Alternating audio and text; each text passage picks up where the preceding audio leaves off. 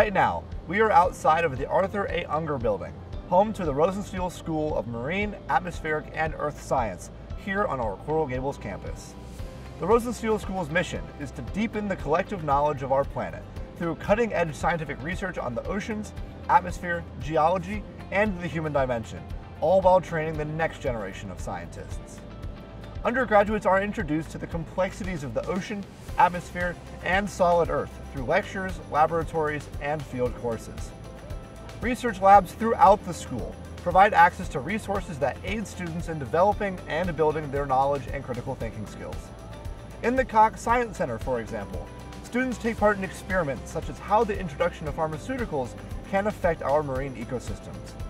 These experiments and so many more allow our students to gain a deeper understanding of our marine environments and the surrounding ecosystems.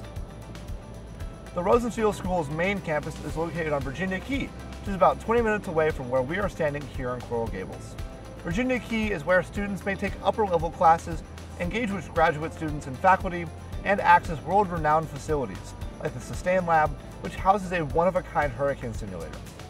This powerful wind wave tank can create Category 5 hurricane force winds of up to 155 miles per hour, which is all enclosed in clear acrylic so that water and wind actions can be monitored in a 3D environment. Are you interested in open ocean research? Take part in the Shark Research and Conservation Program. Every year, they invite undergraduate students to go out on their research boats to survey, sample, and tag shark populations.